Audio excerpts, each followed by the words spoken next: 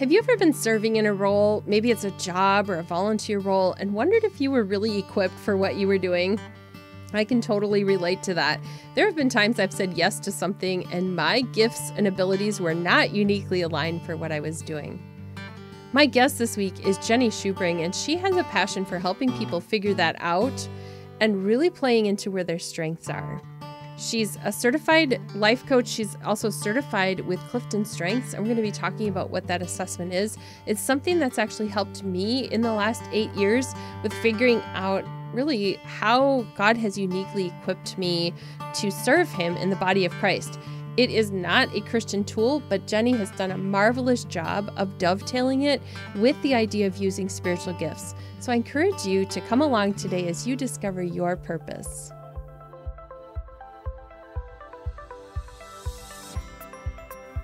You're listening to Life Repurposed, where you'll find practical biblical wisdom for everyday living, creative inspiration, and helpful resources. Grow your faith, improve your relationships, discover your purpose, and reach your goals with topics to encourage you to find hope amid the trashy stuff of life. Thanks for joining me today. I'm your host, Michelle Rayburn. In this episode, I'd like to introduce you to Jenni Schubring. She is a certified Gallup strength coach and owner of Embrace Your Story Coaching. Jenni wants everyone to experience the freedom and empowerment that comes with knowing who you are in Christ. Along with her one-on-one clients, Jenni works with teams, she speaks at conferences, and she facilitates an online community called Embracing Your Story, The Sanctuary. Jenni helps people understand their strengths, identify their values, and dig into their stories so they can embrace the beauty God created in themselves. Jenni has been married to her best friend for almost 23 years and is a mom to 5 not-so-little kids. I hope you enjoy hearing Jenni's life repurposed story, and I hope you're inspired as she shares her heart with all of us.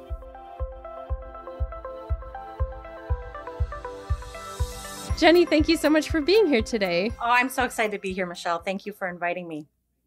Yeah, we met through social media, and I'd love to learn a little bit more about you. I found out that we live only a few hours from each other in Wisconsin, so I'm wondering if you've always been a Wisconsin girl. I have, except for a few dark years. I lived in Illinois for a couple of years when I first got married. But yeah, I grew up just north of Milwaukee, and then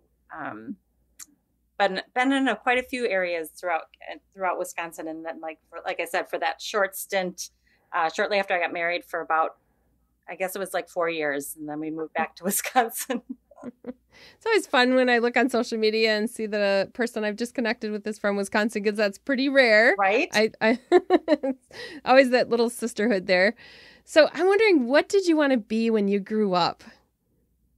Well, I think I wanted to do the things that, honestly, it's part of my story, is like the good Christian girl wanted to do, would be to be a good teacher in a Christian school.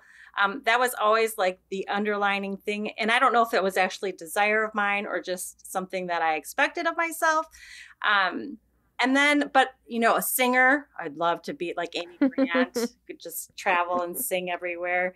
So those are probably my two big things, like the big dream. And then this is what I probably will end up doing, which, that's how that rolls. How did that work after high school? Did you end up pursuing something close to what you were thinking? No, actually, I was all set to go to school in Minnesota, which is our church's teaching school in Newell, Minnesota.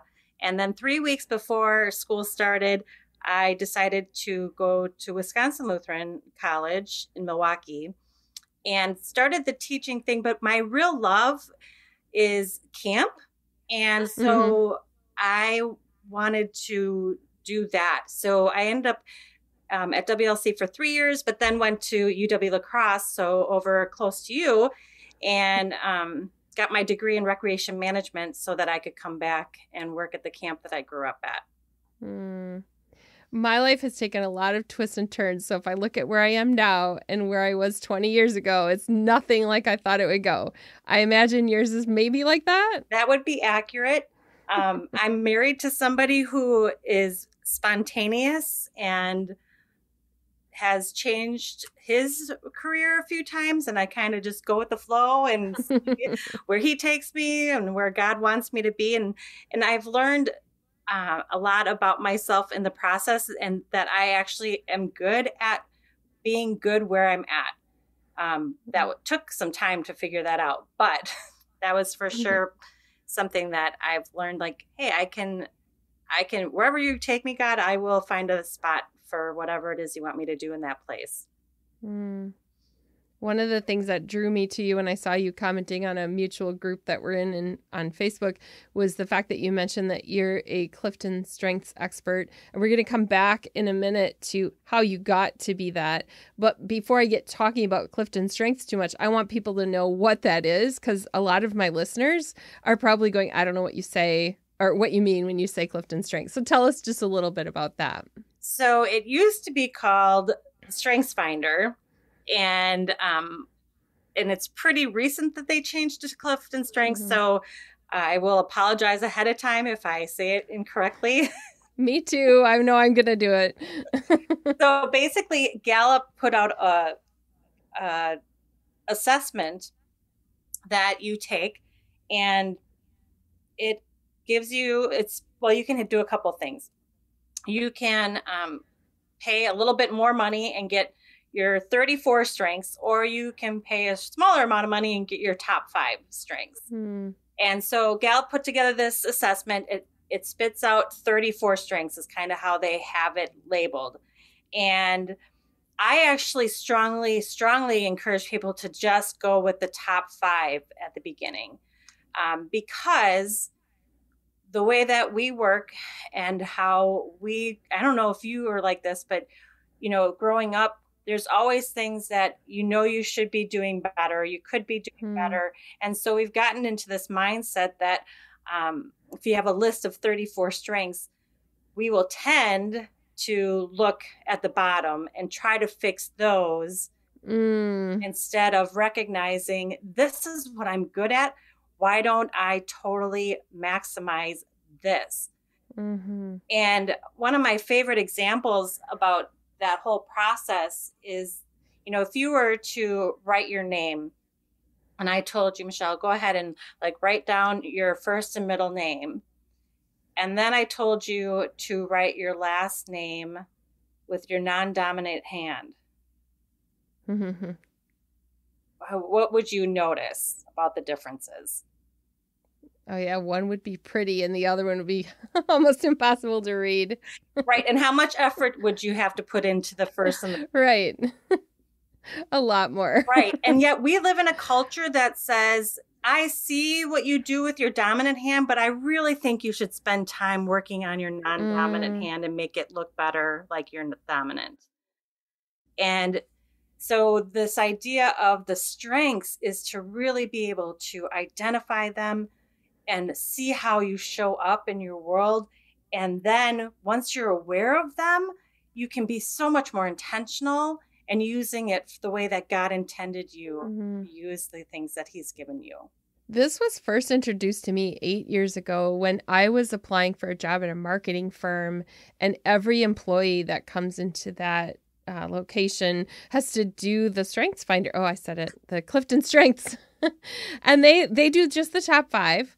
I had, they actually gave me, I'm holding it up, the listeners can't see, but they had somebody do calligraphy and put the strengths on a card, and we could each put that on our desk.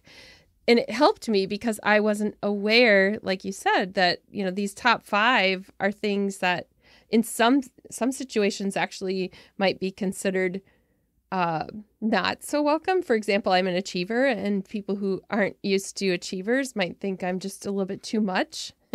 And ideation, strategic, learner, and input are my other top 5. So sometimes in certain circles, we don't always welcome one another's strengths. And I've learned how they all fit together and how I work with you because your top strength is adaptability, and that's really low on mine. Well, I will tell you, achiever is number 34 on mine. So So we would be really great working together as a team. Yes. Yes. But that's not always the way people see things. Sometimes we look for the person who's just like us. If every person on my team is an ideator, I've found that none of us get anything done. So we have to have that balance. Yes. Yes. And I think it's such a beautiful picture of the body of Christ. And, being able to see that this is what I'm contributing, and I don't have to contribute in all these other areas. I can specifically remember a meeting I was on a steering committee for a thing in our church. And we were doing this whole vision meeting, which actually makes me nauseous. The thought of thinking about it. And I remember coming around the circle, and we were supposed to come up with like 2 or 3 things that we could see this going in 10 years. And I could not get there. And I was starting to panic, and I seriously was getting nauseous. And then I remembered, I actually went into while I was waiting and feeling nauseous, I quick scanned my assessment results, and futuristic was number 31. And so when it came to me, I was able to instead of being like, oh my gosh, I have to figure this out, I was able to release it and say, this is not where I'm strong in. And so I'm going to pass, and I will, whatever you guys decide to put up on that board for the 10-year, I will support it, and I will do the best I possibly can to make that happen. And it was so funny because the very next person was one of my pastors who's in charge of this whole process. And he couldn't wait to get up there. He's like, oh, good. And he had like 5 ideas right off the bat. And so if I were to have gotten caught up, which I did initially, but if getting caught up in what I couldn't do, I was able to release it and then let the next guy have his space, which it's one of his top 5. So like he was in his space, and I could let him and step back. Nothing was lost by the fact that I didn't have anything to share in that moment. I'd like to rewind a little bit then now, because you've shared where you're at now. So I'd like to go back 10 years, get a little backstory here on before you discovered this assessment tool and were really strong in looking at your strengths versus weaknesses. What was going on in your life leading up to when you first discovered Clifton Strengths? That's a great question. So I had 4 little kids at home, and for sure was in that place of like, is this everything? Right? Like, I feel like I had this a lot. So, I mentioned camp, and at camp I was one of the directors, and I had all this influence on all these people, and I was in my zone. Like, I loved it, and I felt like I was deeply impacting people. And then I got married and had kids, and we moved to Green Bay, and I didn't know a ton of people. I had my 4th child 3 weeks after we moved. So it was like in that chaotic mode. And I did a lot of like, is this it? Is this this is my calling right now? Really?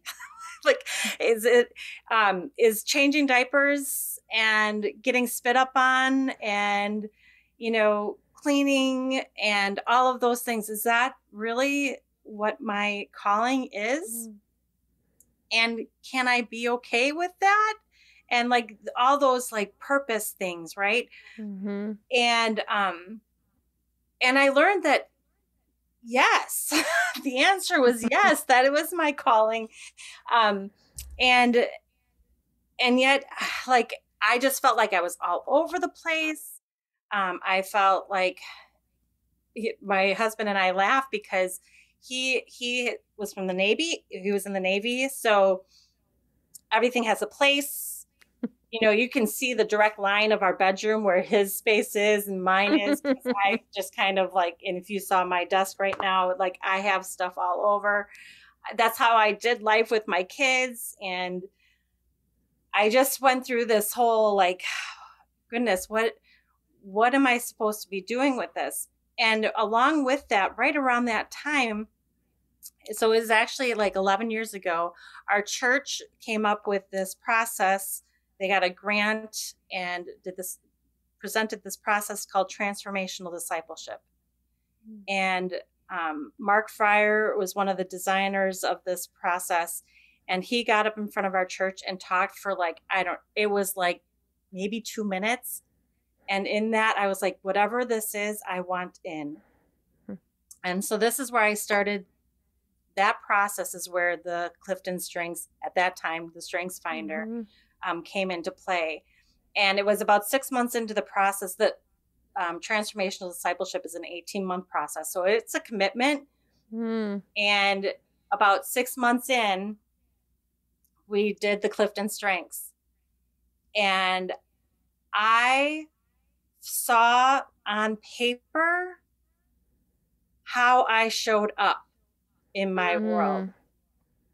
And it changed my perspective on everything, because it was no longer, I think we just are so good at finding the negatives, right? So we talk about adaptability, and it looks like I'm a chaotic mess sometimes. And what I recognize is that chaotic mess also meant that I don't have to have everything in place in order to function. I was able to function in the midst of the chaos of all my children. I was able to function in the midst. My husband was the youth minister at our church. So there was all sorts of things going at different times. And that would some people, that would just make people absolute nuts. And I was able to thrive in it. But it was like a change of perspective in my own head once I saw adaptability as a strength and not just as something that I tolerated. Was there anything that surprised you in your assessment? So funny is belief is in my, it was, so I retook the assessment when I got certified. And so if you take it, so it was like 10 years later, there was some movement, but not much. But belief was number 3, and now it's number 6. What surprised me about belief, in the moment when I first saw it, I took a great pride in my belief. And I remember I was actually sharing our strengths with another pastor, and he did not have belief in his top 5. And I was like, what? One of our pastors doesn't have belief in his top 5? Like, that was what was going on in my head. I was like, and as I started to get to know my belief, I realized how, as much pride as I was putting into it, how detrimental that has been in my relationships. I was starting to see where the shadows, or they call them shadows or blind spots, it was getting in my way because of that very initial thought. So belief is really, really powerful until you step outside of my belief. And now that's where I had to tap into my adaptability. Yeah. And in the context of Clifton Strengths, belief isn't the same as what we think of it in terms of like faith. Correct. Yeah. Correct. So like the very basic thing would be like honoring your values. It keeps you on course. Like, I have people who come to my office that are not faith-based at all, but they have belief in their top 5. Right. So yes, it's not the same type of thing, which again, that was a learning curve for me when I was first introduced. So yeah. How did this then transform your life? It made me start to truly believe that I was uniquely gifted, that God really, truly cared about the details of how he made me. And so this idea of that I am fearfully and wonderfully made, I started to see it and believe it, and not just head knowledge. I've always known that, right? But that heart knowledge, the truly believe I am fearfully and wonderfully made. I know there's a listener who needs to hear that today too. Somebody who's wondering, like, are maybe focusing on weaknesses and questioning whether she is fearfully and wonderfully made. And we want you, listener, to know that today, that this isn't just for Jenni and for me. This is good news for all of us. Yes. Yes. And it's a truth, right? It is a truth, a capital T truth, that we are fearfully and wonderfully made. Amen. One of the cool things about this is that this is a business tool, really. It's a personality inventory that I just want listeners to know this is not a faith-based program. This is Gallup that created Clifton Strengths. But Jenni, you and others have done such a wonderful job of dovetailing this with our identity in Christ. And it really shows us how in addition to the spiritual gifts we're given, there are things about our personality that make that, I guess dovetail is the only word I can think of, because it just meshes together with our spiritual gifts. So how have you then started to teach and coach others, like in this process of understanding how it isn't just a personality thing, but it's like how God created you in his image? Well, it's fascinating, first of all, when you get the report. So you take the assessment, it spits out some reports. So they have two reports that they give you. One is the theme report. So it gives you your top 5 and then this beautiful description about each one of these strengths. And then they give you the insight report. This is the one that I absolutely love because it's unique to you. So, for example, my husband and I share 2 strengths. Our write-ups are different. So much so that for somebody to have the same top 5 with the same description is 1 in 33 million. Wow. 33 million people haven't taken it yet. So, so that's why I love this assessment. So when you get that, it's always fascinating for me to have the person in that room listen to how they show up, because over and over they are like, oh my goodness, yes, I do that. Yes, I do that. Like, and so it empowers them. It empowered me. It empowers them to recognize that this is good, just as you are. You are uniquely gifted right now. There is nothing you have to work on or improve. You know, God has fully equipped you to do the things that he's calling you to do. And this is just another tool for you to see how that is. And so being able to recognize those strengths and then being able to leverage them into the ministry that he's called you. And when I say ministry, it is whatever you go. It might be right under your own roof. It's when you step out of your home. It is not necessarily some higher calling thing that we like to put into it. It's your ministry is your world. It's where you are right now. And so being able to take how you do life and use them for what God's calling you to do is so great, because people always think they're not enough. I mean, how often do we see that? We see that in our Christian world. We see that in the secular world, this whole idea of not being enough. And I think the strengths actually show you, yes, you're enough. And here's how. Like here, it's right on this paper.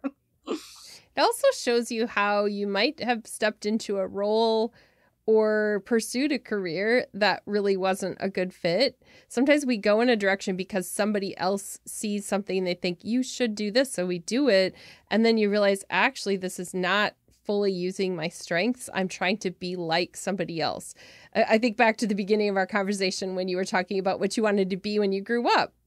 You know, it's like, I love to sing too, but I've realized that I don't have what it takes to be a recording artist like Amy Grant when you mentioned her. And it isn't even the abilities so much as it's, can my personality handle all that comes with that? being out on the road or, all the things that come. So have you made career changes now based on having your strengths assessed? I don't know that I would say career changes, but I didn't even know what a life coach was, 15 years ago. I'd never heard of that term. I think it has to do with a lot of my adaptability is like, where is this leading and where could this go? So for sure, my strengths definitely equip me to do the coaching. And so, yes, like I think when this started showing itself, when God started revealing this to me, like this could be a thing for you, it was easy for me to see how my strengths play into what I do. Mm-hmm. That being said, having my own business is a completely different story. And this is why I feel it's so strongly about going only with your top 5 for a while. So I took this back in 2012 and I didn't open my 34 until like 2018. I waited a long time and I'm so grateful I did, because if you were to look at what strengths you would think you would need to run a business, those are all very low in my 34. Like discipline, consistency, achiever, like those are like really, if you're going to run your own business, this is what you're going to want, right? And so what I was able to do though is then reframe it. So belief is up there. If I can start changing my perception of like, okay, I may not be very consistent. Okay, I am not consistent. By nature, I am not consistent. But I can leverage my belief. I believe that what I'm doing is going to impact lives. I know that it is. And so that is what drives me to do the consistency piece. It's not consistency on its own. It has to be redirected through other strengths that do come naturally for me. So as much as there's a direction, but there's also a reframing you can do where you can use the top strengths to do the things you need to do, even when you aren't good at it. So even like writing with your non-dominant hand, you still can do it. It may be a little more painful, slow, but you still can do it. And sometimes you just need to reframe it too. So there's definitely, you can be in a job that maybe you're not utilizing your strengths, but when you are aware of what your strengths are, you might be able to shift your mindset and you find a way to use the strengths so that it does come more naturally and it's not drudgery. When I look back, I actually think this assessment is what led me to become a freelancer and eventually leave that career that gave me the assessment, ironically, because I would see this list on my desk sometimes and realize that in the particular job role I was in, I was only using half of my strongest abilities and I was having to adapt a lot because of the environment, and adaptability is really low for me. That made that job not very satisfying then, but being a freelancer where I can completely direct everything and come up with the ideas. So for me, it actually did, I think, lead to an ultimate career change. It also gave me an appreciation of other people. So it helped me to learn how to relate to somebody else. Have you found that to be true as well? Yes. In a couple of things, I think one of the biggest surprises that people experience when they do the strengths is to recognize just because it comes easy for me does not mean that it will come easy for somebody else. So my husband and I laugh about this all the time because adaptability is not anywhere near his top. And so he'll often say, okay, I need to tap into your adaptability right now because I'm about to go nuts, So recognizing that, I think so often we think because it's easy for us, it must be easy for everybody. And so there's this grace that we are able to give other people when we're like, oh, that is challenging. and that they aren't working. They're not wired that same way. This is going to motivate them because of something completely different than what motivates me. So there's this understanding, and then also again being able to leverage that. Like, so that's where my husband's like, okay, I have communication, so when he needs to send an email, he'll have me overlook the email because I will make sure that it's worded in a way that's not going to be taken in a wrong way. So being able to again, that body of Christ, right? Being able to use that. You don't have to be everything for everybody. Use the people that are in your circle, use the people that are on your team, because then they feel empowered and they feel, like, hey, I have a purpose. And that can be such a blessing when you're working with a team of people.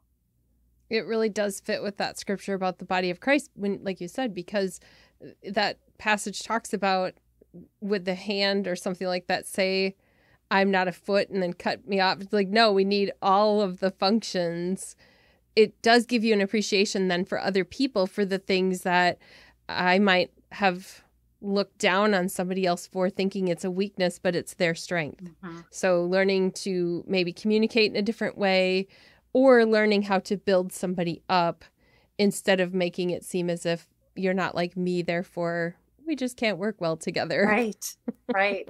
Yeah, if we could have that mindset of like, let's just collaborate and get as much differentiation going on, like that can just, you end up reaching just so many more people too, because what I attract is going to be different than what you attract. When you start thinking about working for God's kingdom, man, the more people you can have in that circle doing the same thing just differently. Right. Oh, it's can be so powerful. Can you imagine if we were putting together strategy, like you mentioned, vision planning thing, and everybody had to do Clifton Strengths first, and everybody had to put their top 5 in front of them on the table. And then we start looking at all the roles we need for this particular vision that we're trying to put forth. And then we look for the people who are the ideators, or I can't even think of all of them because I only have my 5 laying here, but the strategic people, the adapters. What are some of your other ones? You said belief. Yep. So your top 5. So my top 5 are adaptability, connectedness, maximizer, communication, and arranger. So imagine those strengths put together with specific roles on a team. I love all of how that works together, and I think it would make so much of what we do more effective. And even if it wasn't Clifton Strengths, there are other tools out there, but I feel like I'm selling this one today because because it is the one that I really connected with. I've taken spiritual gifts assessments and they always come out. They seem accurate. I've done the Myers-Briggs, which actually confirms a lot of what was in Clifton Strengths for me. And actually, as an achiever, you could be an introvert or an extrovert, so that would change that up a little bit. I've done the Enneagram, and I know where I fall on that. I'm a 1. Maybe that doesn't surprise you if I'm an achiever. Yes. So it all does like kind of conclude almost the same thing. But this one is so diverse, and there's so many different areas of assessment, and you have to do it fast. You're not supposed to think about it, right? Which is why I think it's the more accurate. Like, okay, that's the one, I think. Yeah, right. It's like there's a time limit, I think, isn't there, when you do it? Question, you have 20 seconds. Yep. Yeah, it's like boom. Yep. Okay, I gotta pick one. Yeah. So what would you say to the listener who's struggling with figuring out their purpose? What could you say directly to that person that would encourage them just in that moment today? I think the beautiful thing about being a daughter of our King is that we have a purpose. That is a truth. We have a purpose. We're on this earth for a reason. And I love going back to, I always get the wrong passage, but basically God says there's 3 things. This is his will for you, right? And so in 1 Thessalonians 5, God tells us, Paul says, to rejoice always, pray continually, give thanks in all circumstances. For this is God's will for you. Like we always think like God's will for us must be this grand, huge thing. And it comes down to these three things. And so I truly believe that he has uniquely wired you to be right where you are right now. And even if it's a hard season, that little kid season is a hard season. You might be going through grief, and that's a hard season. And some of your seasons are going to be long, some of them are going to be short. But God has uniquely gifted you right here, right now for this purpose. And your circle influence might be one other person. It might be 3,000 people, but you get to be who you are. And when you that's what I love about the Clifton Strengths, is that it just puts on paper how you show up, who you are, and how God is working through you, and how when you're working for his kingdom, these things show up like it's like blaring. And once you've seen it, you can't unsee it, which I just love. Yeah, I love that too. So you are a one-on-one coach now. You've turned this into, actually, you're a certified Clifton Strengths coach. So you've pursued that. Where can people connect with you on the internet if they want to learn more about your coaching? The best place would be my website, which is jennischubring.com. All right. I'll link to that in the show notes. You have a spiritual growth tab there that I've been on, and you have some of these resources there as well. And I think, do you have some blog posts? I do. Yes. Probably not as consistent as I would like it to be. Yeah. So I will link to jennischubring.com in the show notes there. As we wrap up today, Jenni, do you have any last thoughts? I just want to encourage you to just how you show up is enough. That you doing the things that come naturally to you, that invigorate you, that you get excited about, that is what you can focus on instead of working on the things that are hard. And I'm not saying that means you don't have to do things sometimes that you don't want to do, but you really do. I don't like cleaning. Right? Me either. But you still have to do some of those things. But really, when you look at how you're wired and what invigorates you, that's what you get to focus on. And when you show up like that, that's really how you learn how to love people well. And that's what God calls us to do, right? He calls us to love him and love others. When you show up with how he created you, you will do just that. Thank you so much for sharing today. I could talk to you for a long time. I'm glad that we got to meet on social media and have this conversation. Oh, I'm so glad to be here, Michelle. Thank you so much. Jenni has a special offer for Life Repurposed listeners. So if you're listening today and you'd like to book a one-on-one appointment with Jenni, either in person in her office or online, Jenni is offering your first session free if you mention Life Repurposed. So you can mention that when you're booking with her. You will also find the link to the show notes for this episode at michellerayburn.com/138. There you'll have links to the things we've talked about today, the Bible passages we've talked about, and some of the quotes from Jenni as we chatted. So you want to look that up in the show notes. The last thing that I want to mention today is that if you are in the Chicago area or within driving distance or flying distance, that would be all of you, and you are looking for a great Christian Writers Conference to attend, I would like to encourage you to consider Write to Publish. You'll find that at writetopublish.com. I'll link to that in the show notes as well. I'll be leading worship, teaching a couple of sessions at that conference, and also doing one session on podcasting, how to start a podcast. So if you're looking for getting a writing career launched or just exploring the idea of writing, I really encourage you to go to this conference. It's where I got my start 20 years ago, and there are editors, agents, and all kinds of people who are ready and willing to help you in getting that launched. So check that out. Thank you so much for listening today, and I will see you in 2 weeks. You've been listening to Life Repurposed with Michelle Rayburn. Check out tips, resources, and inspiration at michellerayburn.com to get the show notes for this episode. Each week, I share links to everything mentioned in the episode, graphics you can share, and guest quotes. I also invite you to join the Life Repurposed Facebook community for weekly conversation with others on the journey of discovering the repurposed life. Before you go, which friend needs to hear this episode? Share a link with a note to invite them to listen. And thank you for listening too.